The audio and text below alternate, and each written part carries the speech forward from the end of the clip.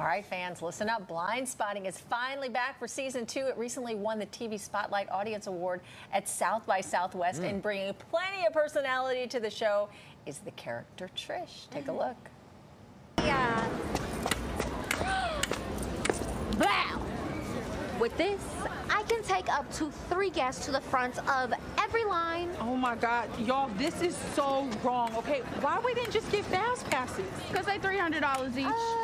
Okay, why are y'all making such a big deal out of this? It is a life hack, okay?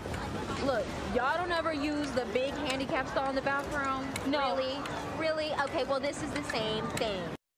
Joining us is the actress who breathes life into the character, Jaylen Barron. So good morning. Good to see you here on the couch. Good morning. Good morning. Thank you for having me. I appreciate hilarious. Such a hilarious She's show. a character. Yeah. That's a Anything like you? No. In real life? You know, I would like to think that like some of the aspects of my personality is similar to Trish, but I'd also like to not be Trish all the time. Right. I'm a little bit more quiet and a little bit more reserved than her, but you know, we accept her for who she is. She's the go-to girl. Right. You call her up, hey, where are we going? Where are we at? Trish is your girl, not me.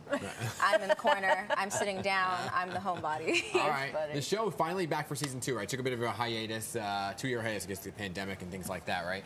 So what's it like to be back working with the cast once again? I mean, it's fun. They're like, you know, we are, it sounds very cliche, but we really are a big family. Yeah. I care about them so much. Rafael, David, Jess, Keith, everybody who created the show, they have such a brilliant mind, and they're so caring and passionate about their actors and what we do that you feel extremely comfortable coming to them with any problems or solutions that you have with your character. Yeah. And I mean, it's just a really enjoyable set, and it felt like I never left. That's awesome. Well, we don't want to give too much away, but what's up for Trish this season? Oh, she's matured. Oh. Yes, I know. I mean, I know from that clip it doesn't really seem like it, but she has, I promise you.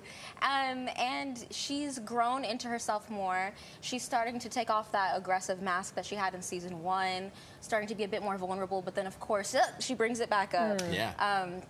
And I mean, she's growing her business and, you know, becoming a woman and trying this new journey and trying things out like we all do. So, love it.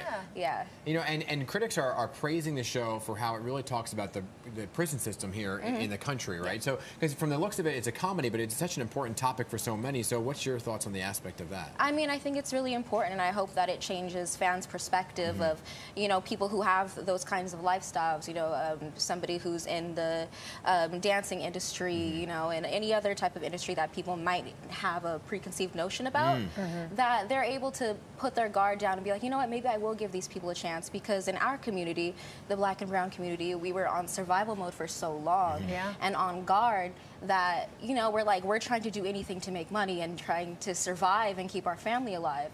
And I think this will bring a really good perspective for people to be like, maybe I will hire them. I'm going to give them a chance because we're just trying to survive. We're just trying to make it. And it's really important to me, and I'm glad I'm able to be on a show that is portraying that message. And I mean, it's something that I, you know, really believe in and I hold really close to my heart. Well, it's wonderful. It's a responsibility. It right? is, yeah. Well, we know you're a West Coast girl, now living on the East Coast for work. Yes. What's your favorite part about living in the city or living near the city? I think it's probably the food options that are 24/7.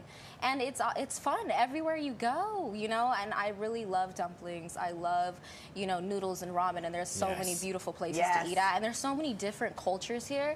It's so much fun to learn from each other. You guys are really blessed to be able to grow up and have everybody around you and down the street, down the block.